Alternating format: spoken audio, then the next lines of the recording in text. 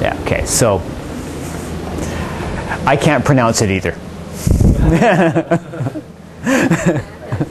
Yeah. And he'll talk about graph partitions, please. Right? Anyway, thanks for coming and thanks for the invitation. This is great. So let's see. So Peter Dukes is my colleague in Victoria.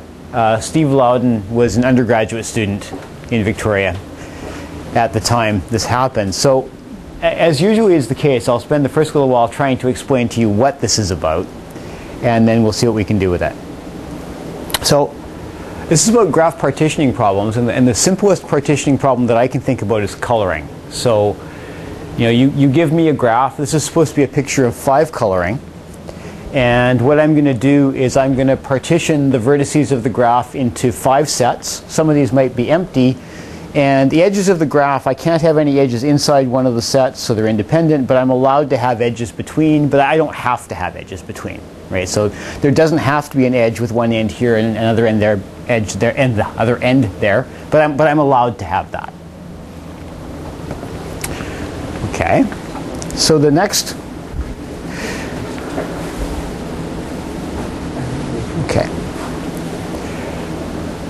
the next step along the way, in 1985, Harari came up with this idea of conditional coloring. So it's the same idea. You take the vertices of your graph and you partition them into sets. And maybe you won't allow the sets to be empty, or maybe you will. It depends on what the condition is. But so each one of these balloons represents a set of vertices that satisfies some condition, or if you like, belongs to some well-defined set of graphs. And then edges, well, there could be edges in here depending on what the condition is, and there's definitely allowed to be edges between any pair of them. So possible examples of things, well, if they were independent sets, then that's just coloring. Okay? If they're complete graphs, then that's the complement of coloring. So, right, it's coloring the complement of the graph. But they could be complete bipartite graphs. So each one of these guys in here is some complete bipartite graph. Or they could be D-degenerate graphs. So, for example, every induced subgraph has a vertex of degree D or less. They could be graphs with a dominating vertex. They could be graphs of bounded diameter. They could be line graphs. They could be anything. Okay, so as long as you can describe some collection of graphs, that's the condition.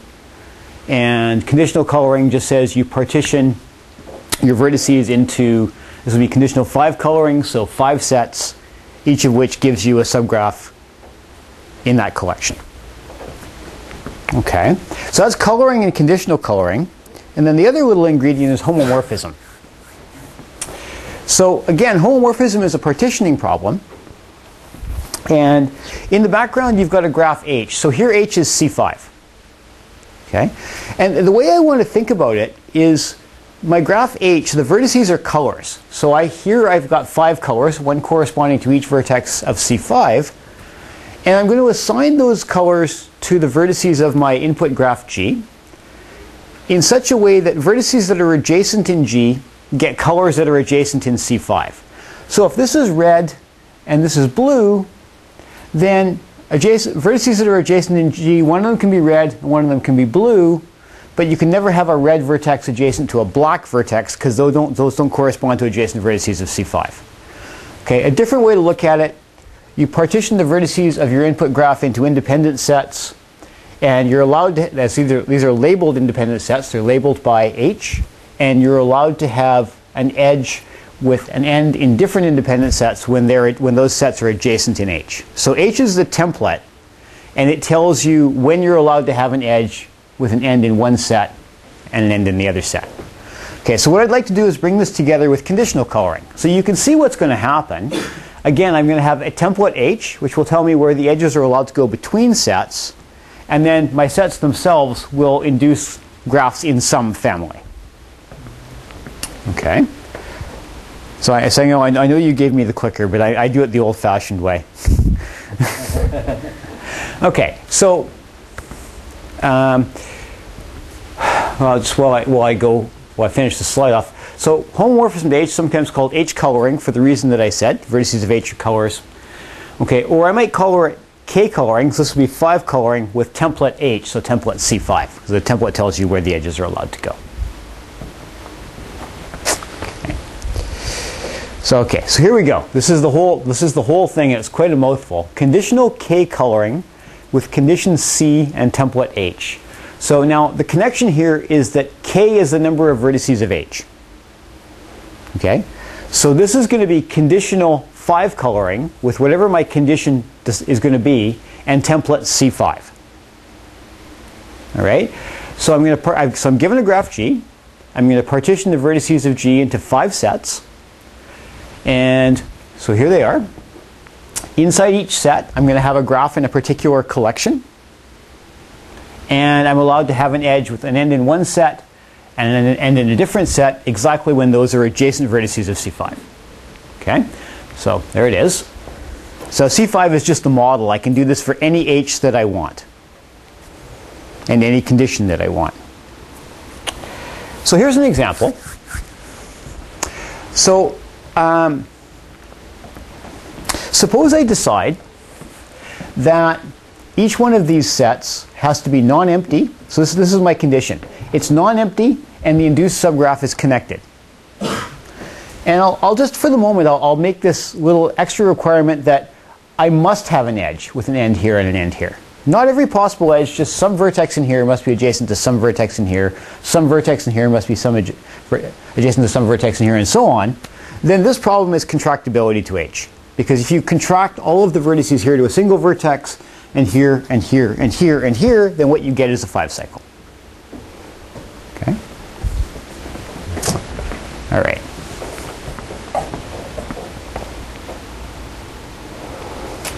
Okay. So let's see. These are the things we've talked about. So on top here we have K coloring. Okay. Now, conditional K coloring includes K coloring by just choosing the condition to be has no edges. Okay. Homomorphism to H includes K coloring by taking H to be the complete graph because you're allowing an edge, vertices of different. Let me try that again. Any two vertices of different colors are allowed to be adjacent. Okay. And so conditional K coloring with template H, well, if I choose the condition to be independent, I get this. If I choose H to be complete, I get this. Okay, so somehow at the bottom this brings everything together and a whole lot more. And so you expect a real mixture of problems. Some of them will be easy, some of them will be not so easy. So here are some examples. Okay, so here this one we know about. It's just the complexity of coloring. Okay, so K coloring, if K is a fixed number of colors, then if you're trying to use one color or two colors, that's an easy problem. You're just asking if the graph is bipartite. And if you're trying to use 3 or more colors and decide if you can do it, then that's a hard problem. Okay? A generalization of that is this theorem here from 1990 by Hell and Nechatrel. This was published in 1990. I think it was proved in about 1986, but that's a different story. So they finished proving this theorem just when I was a graduate student at Simon Fraser, and I was a grad student in 1986. The paper didn't come out till 1990. Okay, so if H is a bipartite graph, remember H is your template graph that tells you where edges are allowed to go. So if H is a bipartite graph, then homomorphism to H is an easy problem to decide, existence of a homomorphism. And if H isn't a bipartite graph, so in particular if it's a complete graph, which is coloring, then that's a hard problem to decide the existence of a homomorphism. Okay? So this is an example of a theorem. Now dichotomy just means into 2 parts. It's a clear dividing line into 2 parts. So this tells me exactly which situations the problem is easy and which situations the problem is hard. All right? And it's on the structure of H. So here's another one. This is from 1999. So this is a conditional coloring problem. And my condition here is that every one of those balloons gives me a complete graph. Okay? So partition into cliques. So I'm taking the vertices of my graph G, I'm partitioning them into cliques, and I've got some template H that tells me where the edges are allowed to go between different cliques. And it turns out that if my template H has no triangles in it, so in particular for H equals C5, then there's an algorithm to do that, a polynomial time algorithm to do it. And if H has some triangles in it, then that's a hard problem. And this was curious. It's surprising to me. Now, it turns out that if I change cliques up there to stars, so every one of those balloons gives me a star, right? So a single vertex and a bunch of leaves. I don't know how many, but just a star. Then the statement is the same. And if I change stars or cliques to complete bipartite graphs, then the statement is exactly the same. And so when we submitted this paper, and I don't remember what year that was, but it was prior to 1999, the referee commented that, you know, these methods look an awful lot the same, and was there a way to bring them together, or what could we do with them? So what I'm going to try to tell you about in a minute is a way to unify all of this stuff, so to make these three results look the same and deal with them in a single treatment, and then how much farther you might be able to take that. Okay, so my focus is on how far the algorithms can go. I'm not going to worry too much about the computational complexity and p-completeness. So I'm going to try to describe to you a collection of conditions, so partition into cliques is a condition, independent sets is a condition, whatever, where as long as H doesn't have a triangle in it, I can find an algorithm for this partitioning problem. Okay? So it's complicated. It's hard to get your brain around it. So in the beginning, just fix in your mind the 5 cycle. Okay, I'm going to use that as my model.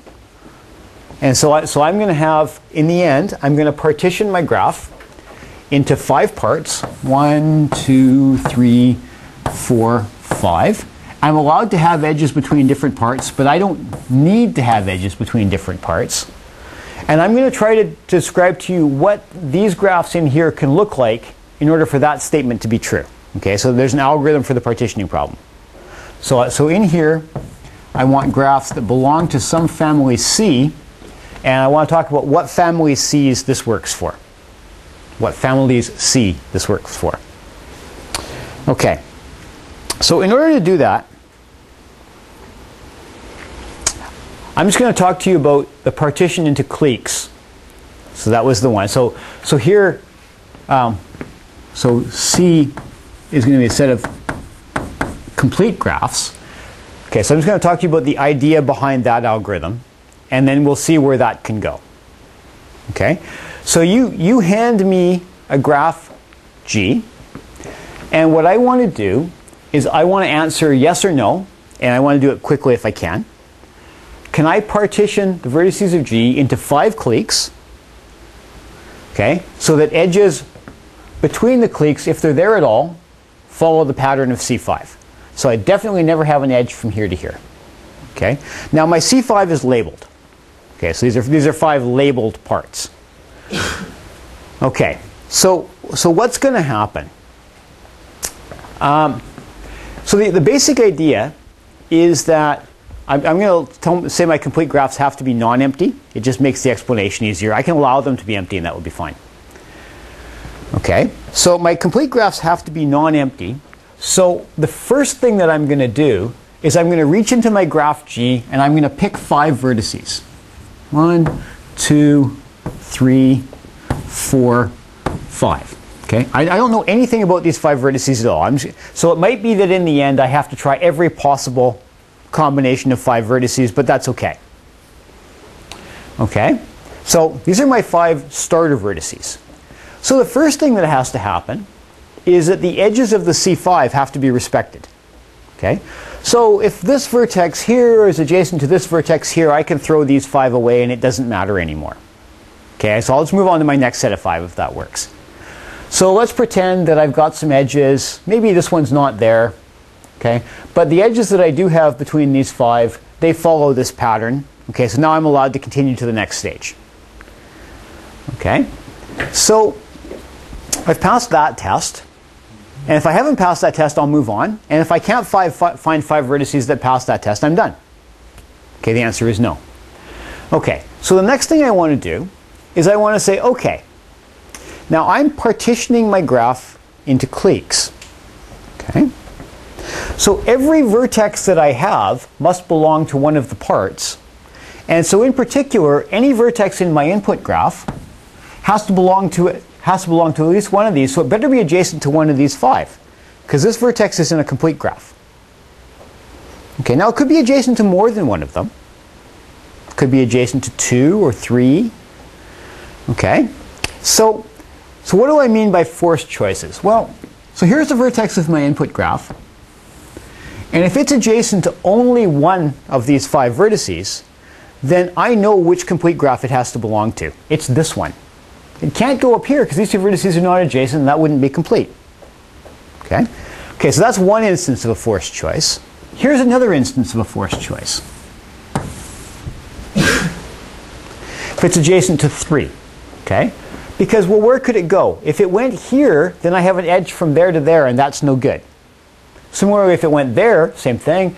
So if it's adjacent to 3, there have to be 3 in a row, and it has to go there. Now, it can't be adjacent to 4, because no matter where I put it, I get an edge that I'm not supposed to have. Okay?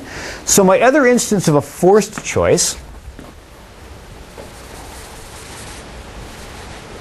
is when I have a vertex of my graph that's adjacent to 3 of these guys. Okay? And then I know which one it goes to. Okay? So, in terms of H, you would, this is for 5 samples. right. In terms of H. Well, so this is the whole thing about H being triangle free. Because if I don't have a triangle, then I can never, if I have 3 in a row, then, or many in a row, it has to be a star. And so there's a well-defined central vertex. And if I had an edge between here, then now I wouldn't know what to do, and that's where the complexity comes from. Yeah, so that's where triangle free comes in. It actually allows you to force these choices, and allows the next thing that's going to happen to occur. Okay? All right. So, what I'm going to imagine now is that in each one of these balloons, I've got my original vertices, and maybe some vertices that were forced to be in there. Okay, because they were either adjacent to one or adjacent to several. And that, I mean, at this point, I might already know that for this choice of 5 starter vertices, the answer is no, because these graphs are not complete. Okay, so maybe I have 2 vertices that are forced to be in here, and they're not adjacent to each other. So then I know I can't do it. So I move on to my next 5. Okay, so let's pretend that I've advanced past that stage. And so I've got all my forced choices. They're in my little balloons here. And everything that I've done so far, each of these little subgraphs is complete. And now I still have some other vertices left. Okay? So they're not adjacent to only 1. They're not adjacent to 3. They couldn't be adjacent to 4. They couldn't be adjacent to 5. So what's left are vertices that are adjacent to exactly 2. Okay? And so this is where the 2 satisfiability is going to come from. I have to decide if it's going to go here or here. And I have to make consistent choices over all my possibilities. All right. So, A, B, C, D, E were really unfortunate choices because in a minute I'm going to want to number them. But we'll just assume alphabetical order. Okay, so here's A, B, C, D, and E. And so A comes before B, B comes before C. Okay, this is what I just said. If you have a vertex that's adjacent to only one of them, it has to belong to that clique. If it's adjacent to 3 of them, it has to belong to that clique.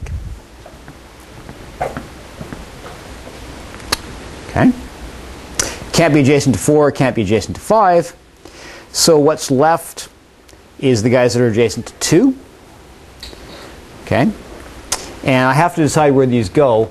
So, and just to going to set up a little piece of notation, so EIJ is the set of vertices that somehow correspond to the edge from I to J. So these guys have to go, so EAB is the set of vertices they're going to have to either go in the clique corresponding to A or the clique corresponding to B. So it corresponds to the edge AB in my template graph. Okay? Okay. So what's going to go on? So what's going to happen is I'm going to write down a bunch of Boolean statements that involve 2 literals that I can make all true exactly when I get the partition. Okay? So Li is the clique containing the starter and the forced vertices. So for example, this set here, which I will just kind of extend a little bit, is LE. Okay, and similarly there's LA, LB, LC, and LD. And now I'm going to try to add vertices to these. Okay, so here's my vertex X, and this belongs to EAB. And A comes before B. Okay, so here's my statement. S of X is that I'm allowed to put X in LA. Okay, so here's my statement. S of X, okay, X can be put in LA. So in other words, if I add X to this set here, I still have a complete graph. Now I can test that because X would have to be adjacent to every vertex that I've got in there. Okay? And so if that's not true, then I'm going to write down the clause not SX, because I'm not allowed to put it there, right? So in other words, if LA union X isn't complete, then X has to go either here or here. I better put it there. But similarly, if X is going to go here, I can test whether X union LB is a complete graph. And if that's not true, I can write down the clause S of X, which means I better put it in A. And if I have both of those statements, then I have a contradiction. But anyway, so I get clauses like this. And what these clauses do are they guarantee that whenever I add a single vertex to what I've got, I have a complete graph. Okay, so I can extend whatever's there to a complete graph, and if I can't, then I have a clause that tells me I can't do it, so making that clause true will force the vertex to go somewhere else. Okay, fine. Okay, so now I have to worry about what happens if I have pairs of vertices. So here's a pair of vertices here. I've got X and Y, and my X and Y here are both in EAB. Now I've already handled the clauses that tell me whether Y can be added to A or Y can be added to B, or X can be added to A or X can be added to B, so I'm not going to worry about those. What I'm going to worry about here are, can they both be added to the same part? So if X and Y are not adjacent, then even if I can add X to A and it's okay, and I can add Y to A and it's okay, I can't add them both to A and have it be okay. Okay? So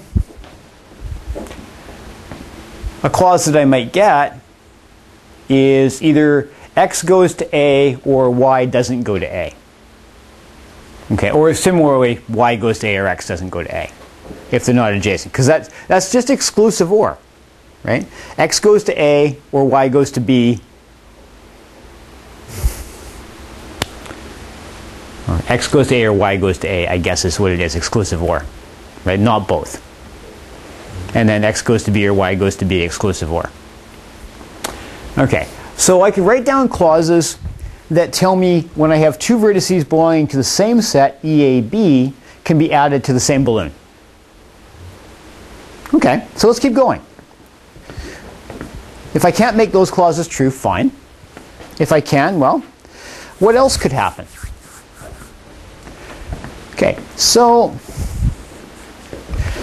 here's a guy X who's in EAB, and here's a guy Y who's in EAE, and they're adjacent. Now, remember the template. So if I add X to B and Y to E, then the edge from X to Y cuts across the template, and that's not okay. So if I put X in B, then Y better go to A. If I put X in A, then, well, actually Y could possibly go to A as well, but it could go to E. So I have to forbid X goes to B and Y goes to E, and that's what that does.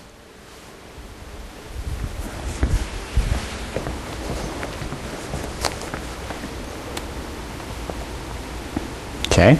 One more possibility is that X belongs to EAB, Y belongs to EDE, and those have no vertices in common. So there's only one way that I can put these down. If I put x in B, there's nothing that I can do to y that won't cause me to have an edge across the template. So the only way that I can do these, if I have something like this, is x has to go into the cleat containing A, and y has to go into the cleat containing E, and that's it.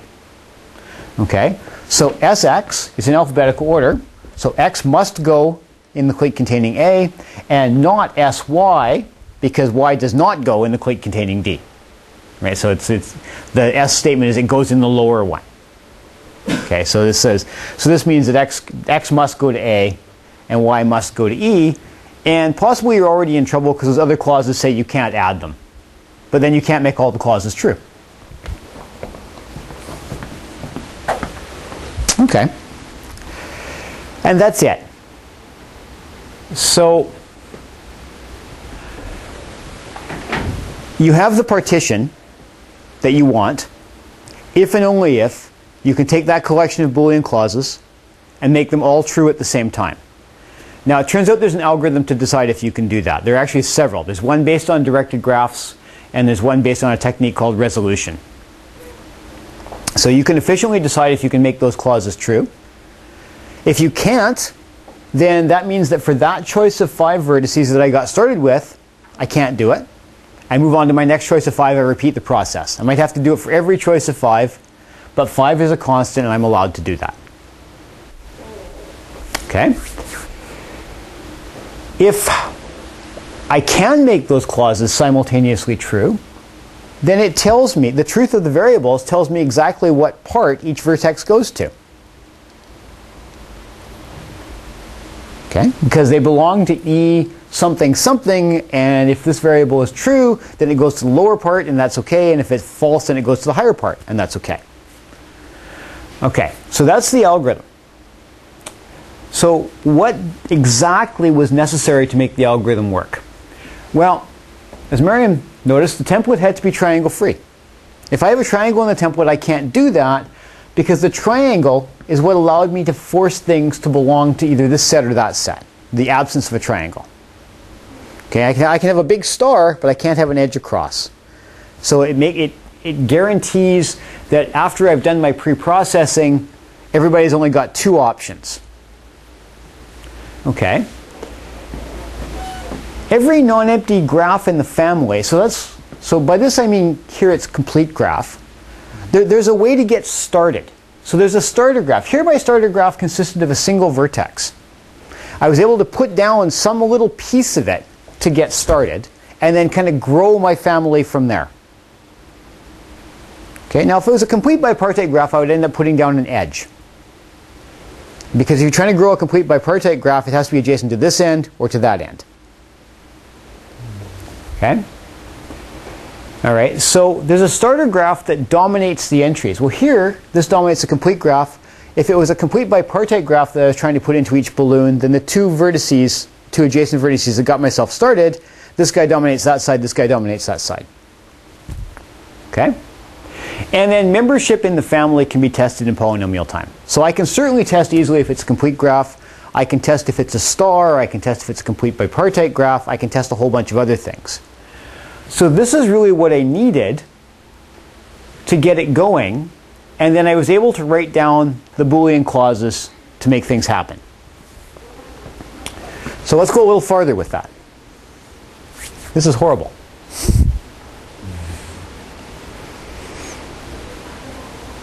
Okay.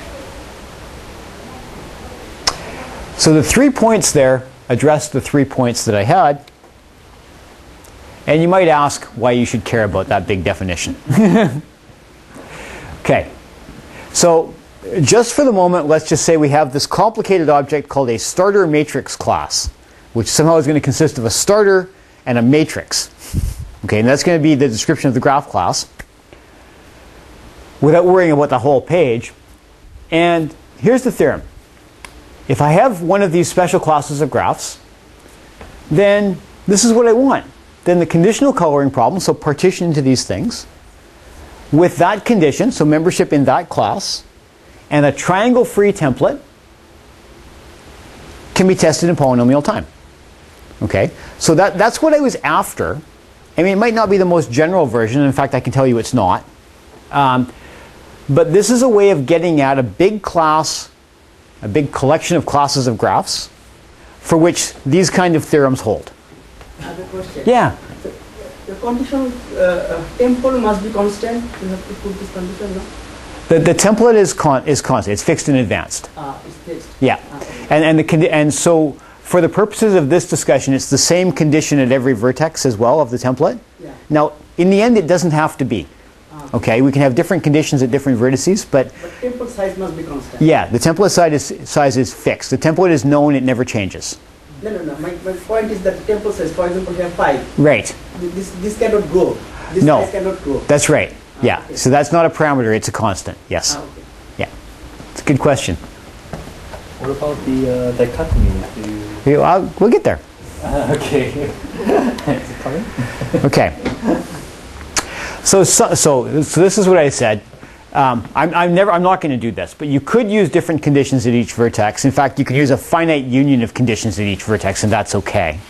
And it doesn't change anything. Because it's labeled, right? Yeah. Yeah, and it doesn't. It just changes the constants in the polynomial time algorithm. It doesn't change really anything else. But it's hard to talk about. You know, that this thing is going to be a complete graph or a complete bipartite graph or a star lattice or or something else. I'm just going to use the same condition at each vertex. It's a little more clean.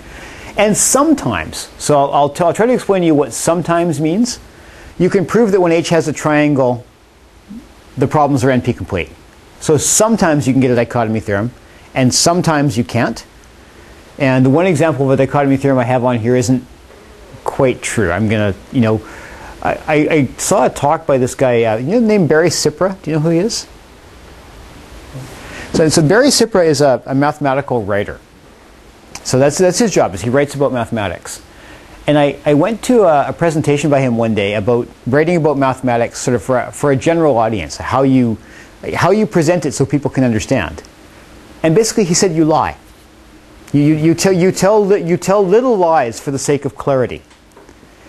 So the example that he used, which was great, is define a fractal.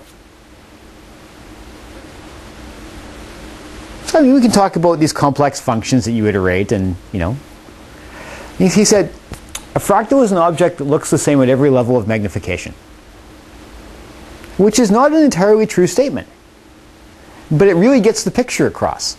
And so I'm going to lie to you in a minute.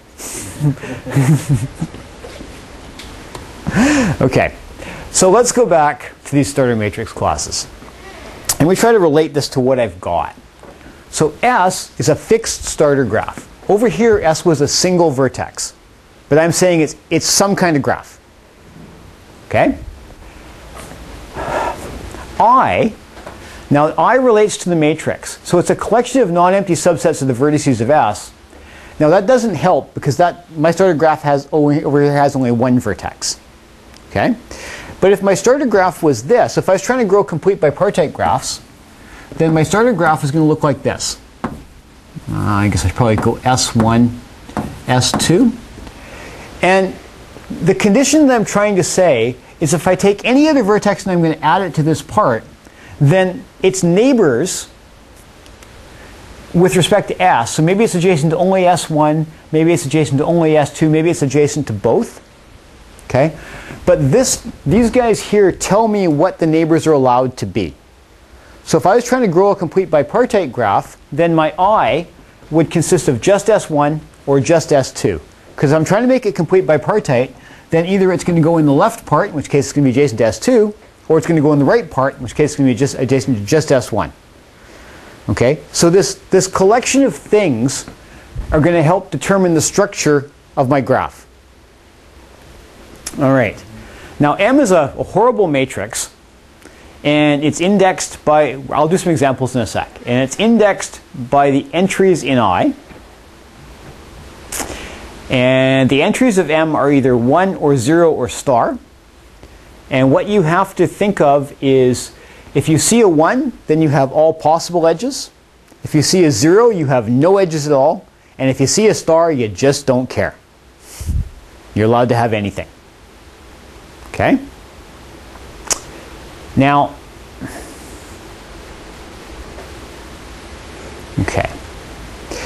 I will do some examples. Because this is a real mouthful and it's hard to get your brain around it. So let's have a look at some little examples. Okay. So my starter graph is K1. Okay, so remember now I'm not talking about the partition, I'm only talking to you about what goes on inside a balloon. Okay? My index set is just the single vertex V1. So what I'm saying is that whatever vertex I add to this graph, it has to be adjacent to V1. Okay? So that's the only neighborhood that's allowed for a vertex that's coming in. Okay? And my M is a 1. So now, I got to be careful. So my rows and columns, I won't put the brackets down, are indexed by the entries in I. Okay? So this tells me the structure of the vertices that are adjacent to I compared to the vertices that are adjacent to V1 compared to the vertices that are adjacent to V1. And I see a 1, which means I see all possible edges. Okay? So what that's telling me is in here, I better see every possible edge. So this here is going to describe, well, what you see, a complete graph. Okay, so this is one. So the complete graphs, which is what I just did, is an example of one of these classes of graphs. Okay. Okay, so here's another one.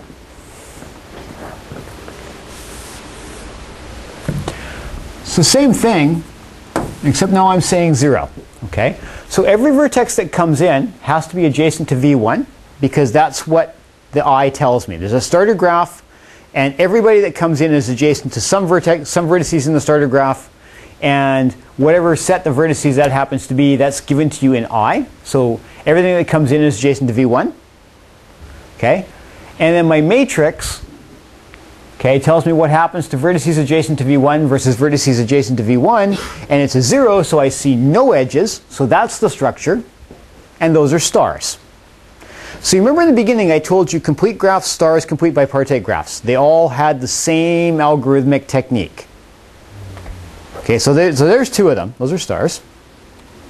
Okay, so here's the skill testing question. Which graphs are these? They're not complete bipartite. Well, I guess you see the picture. I guess I gave it away. Okay? So the vertices that come in, their neighbors with respect to what's going on have to be in S, and they have to be specified by I, so they're just V1. What's that? Yeah, graphs with a dominating vertex. Right? Because I can see edges down here, not see edges down here. I just don't care anymore. What happens is that this vertex dominates them. All right. Here's one that's a little harder.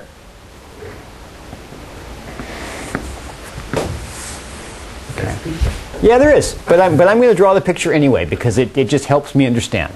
So S is K2, okay? And so whatever happens, these 2 vertices dominate what goes on inside in the graph, okay? Every other vertex is joined to, it could be they're probably joined to each other, but it's joined to vertices in that K2. Either it's joined to V1 or it's joined to V2, but it can't be joined to both. Okay? So I can have a vertex that's joined to V1. I can have another vertex that's joined to V2. Right? Now, what's going on with M?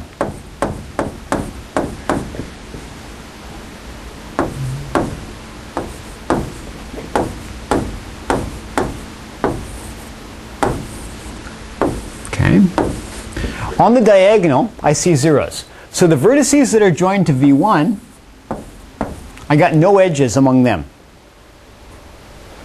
The vertices that are joined to V2, I got no edges among them. What's going on off the diagonal? I see 1s.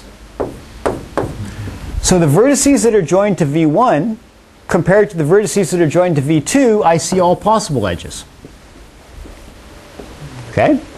So what graphs are those? They're complete bipartite graphs. Okay, so there's another example. Okay, if I was going to go a little farther, you can imagine what's going on here. Okay, S is a complete graph. Just think of it as a triangle for the moment. Okay? So in fact, let's just draw it. I'm going to have to draw a little bit differently. So let's just suppose it's K3.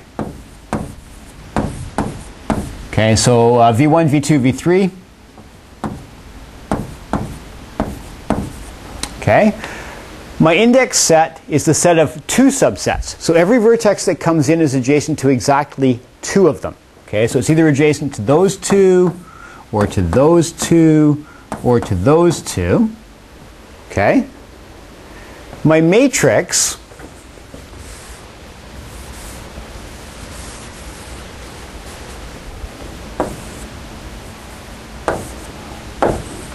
has diagonal zeros. So the set of guys that are joined to those two has no edges, the set of guys that are joined to those two has no edges, the set of guys that are joined to those two has no edges. Okay? And it has off-diagonal ones. So in other words, if I look at any two parts, I see all possible edges. What graphs are those? Those are complete three-partite graphs. And you can imagine now, maybe because we've seen 2 and 3, we can pretend we're engineers in new induction. And you know, if it's a complete graph of size k, and I have this, and I have diagonal zeros and off-diagonal ones, those are complete k-partite graphs. Okay, so they fit in the family as well. Now, I don't know if I have another one.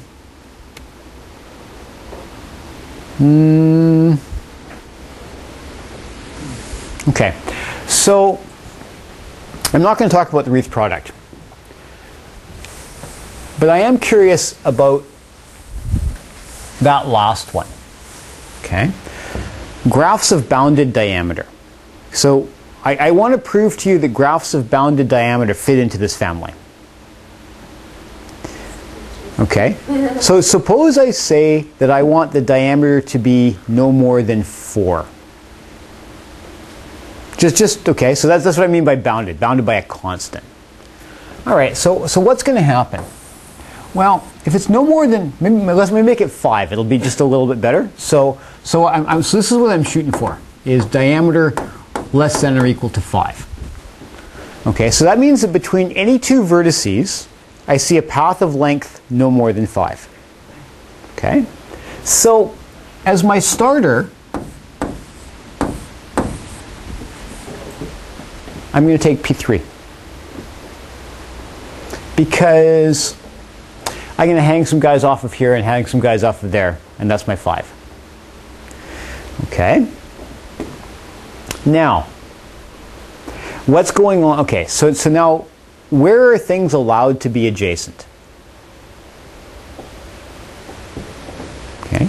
Well, they could be adjacent just to this vertex, because those are going to be the guys at the end of the 5 path. They could be adjacent just to this vertex. It's the other end of the 5 path. They could be adjacent just to this, they could be adjacent just to this, or they could be adjacent to those two, or they could be adjacent just to those two, or in fact they could be adjacent to all 3 of those and I don't care. Okay? So I'm basically taking all of the subsets of this that are non-empty and admitting those as my set I. Okay, so my S is my path on 3 vertices. My I is the power set, this is kind of horrible, of the vertex set of P3, take away the empty set, right? So it can be adjacent to any collection of vertices in there, but it has to be adjacent to some of them, because that was my condition. Okay, and then what's going on with my matrix?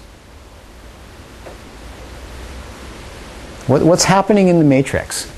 Okay, so M is like this. What am I going to allow? So, for instance, am I going to allow edges between these. Or maybe if I have something like that. Am I allowed to have an edge from here to here? Doesn't increase. Right, so it doesn't change the diameter, right? It certainly won't ever make it bigger than 5. Okay, so my matrix is just stars everywhere. Right, because I just don't care. All that really matters to get the diameter less than or equal to 5 is that I know where these are adjacent with respect to that path of length 3. Okay, and so similarly you can do some other things, but just graphs of bounded diameter I wanted to get to. Okay? All right. So now, having spent a whole bunch of time telling you what's going on with what a starter matrix class is and what you can describe with them. Okay, so if I have a starter matrix class, so I have a triangle-free template, okay? So now I'm going to partition into blobs. My template is triangle-free. If I have a starter matrix class, I can test membership in the class in polynomial time, because that's what the matrix lets me do. Right? I can find S in there. I can check the neighborhoods. I can check the structures that are specified by the matrix. Okay? And it's exactly the same as before. I choose the starters, but now they're graphs. But the graphs are of fixed size, so I can do that. And I might have to go through all possible choices. Okay? Some choices are going to be forced because the template is triangle free. Otherwise, you're going to have choices of two things. You can write down a bunch of two variable clauses to say where something has to go. Okay? The algorithm is exactly the same. So this is a method that does what the referee asked happen. It unifies all of the other stuff and extends it a little bit. It's kind of complicated. All right. Don't worry about this. This part's the lie anyway. Okay. When H is triangle free, conditional coloring with condition C and template H. Okay, this is for starter matrix class C. Is polynomial. H has a triangle. The problem is NP complete. So just think of this as being complete multipartite. Okay, there's a small subtlety, but the basic idea is that in your starter graph, you've got the set I of where the other vertices are supposed to be adjacent. As long as that's inclusion free, this theorem holds. Okay, now maybe that's not completely true. It's inclusion free and you have zeros on the diagonal or ones on the diagonal, and you don't care what happens off the diagonal.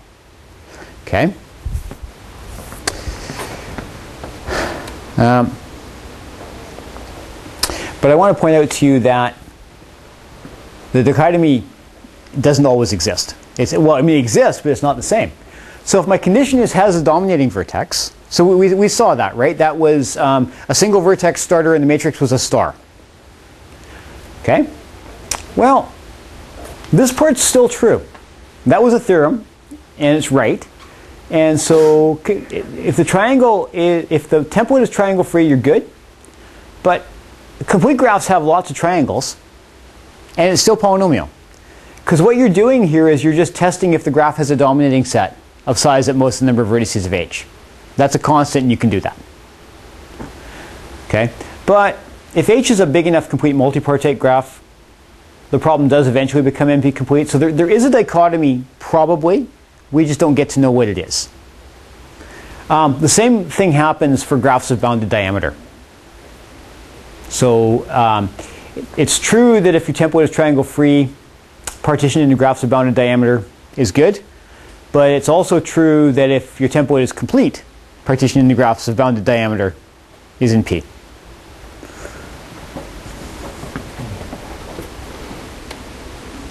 Thank you. Right, thank you. Do you have any questions?